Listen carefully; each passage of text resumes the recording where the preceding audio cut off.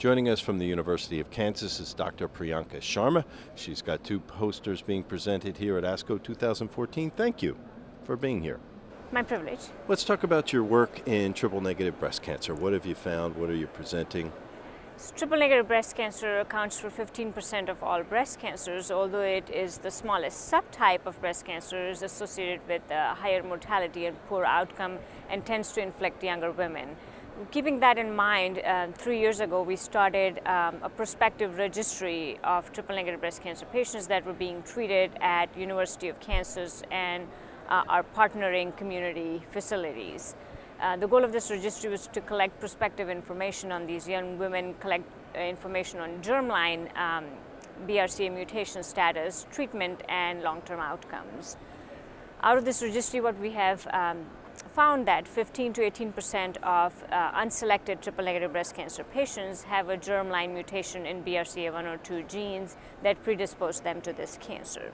That was the first aspect of our work. The second aspect was to look at the impact of different chemotherapy regimens and the response to these regimens in young women receiving chemotherapy before surgery, which is the neoadjuvant chemotherapy. That's the focus of the poster that I am presenting at poster highlight session at this ASCO.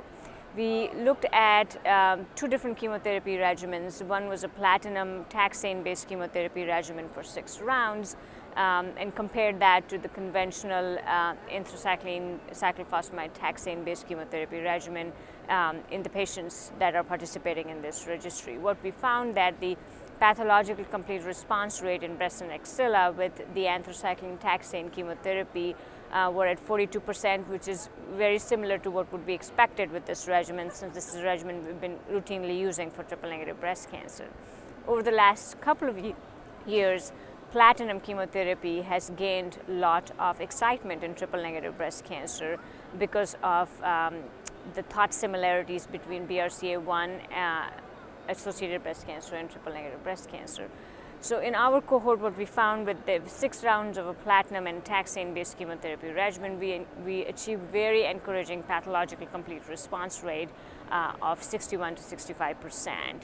And what we further did was broke down this pathological complete response rate based on the germline BRCA mutation status. What we find is the pathological complete response rate in BRCA mutation carriers are extremely good, reaching 80%. But in the sporadic triple-negative breast cancers too, the pathological complete response rates were very encouraging at 60%. And this data compares very, very favorably with regimens that include anthracycline, taxane, and a platinum. But as this is devoid of an anthracycline or a cyclophosphamide, it potentially spares women some long-term toxicities like cardiac toxicities and risk of secondary leukemia and MDS.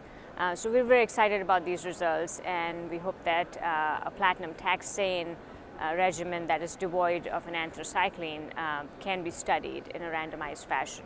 Is that what you would plan to do next? Hopefully with the help of other groups, but as far as our registry goes, we will continue to expand our cohort that is being treated with a platinum and taxane-based chemotherapy. And the next steps are really to go back to the biology and determine the markers that predict the response to this regimen, specifically look at BRCA and S phenotype markers like germline mutations in other genes that are involved in the homologous recombination pathway, or somatic changes that render the tumor to have homologous recombination repair defects. Dr. Sharma, we appreciate your time and thank you for sharing your information. Thank you. Best of luck to you. Thanks.